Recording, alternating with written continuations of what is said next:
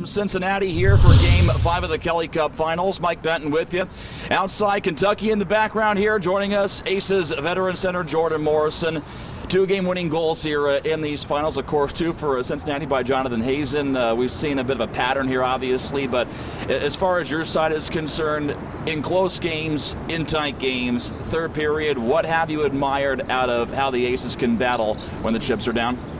I think we've been pretty relentless in our game. Even the first couple games when we got down, we battled back, and it shows a good test of our character. But sometimes you just don't get the bounces, and that was the chances last night. It seems to be the mentality here for this team again, with the stakes being raised, steady as she goes. Correct?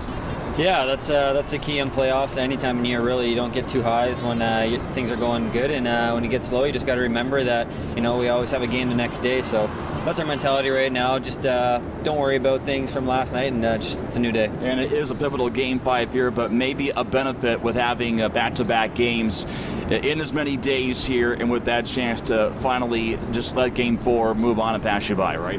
Yeah, it's good to get it over with, and yeah, like we said, we got a game tonight, and hopefully we can rebound. I'm sure all the boys are going to be just fine. We're not too worried, and just got to keep getting shots on net and out-shooting the other team, and the levy's going to break out at some point. With that, the Aces out-shooting Cincinnati 32-16, and mentioning the scoring chances were there. Can you really look at the amount of grade A chances that were at the front of the net from last evening and think we can even take that and improve?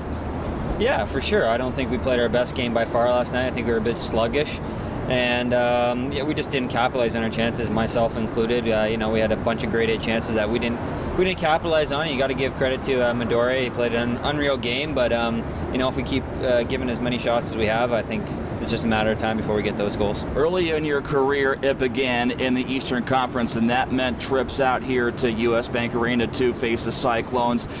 Heading into this Kelly Cup Finals series, any thoughts maybe pass you by as far as previous playoff performances and thinking, I want one back in a series like this?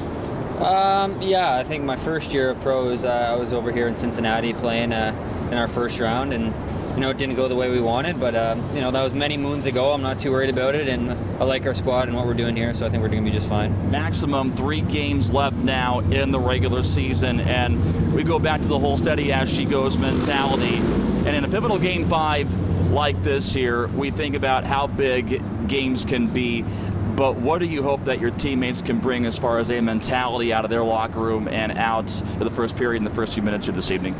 I think we're just going to try to play fast Aces hockey and get the puck in behind their defensemen and try to work them in the offensive zone like we know how. And I think that's played dividends all series, and hopefully we've been tiring out their D. So that's our game plan: just get pucks on the net and try to work it low in the offensive zone. All right, Jordan, thank you. Good luck here. Thank you. Appreciate it.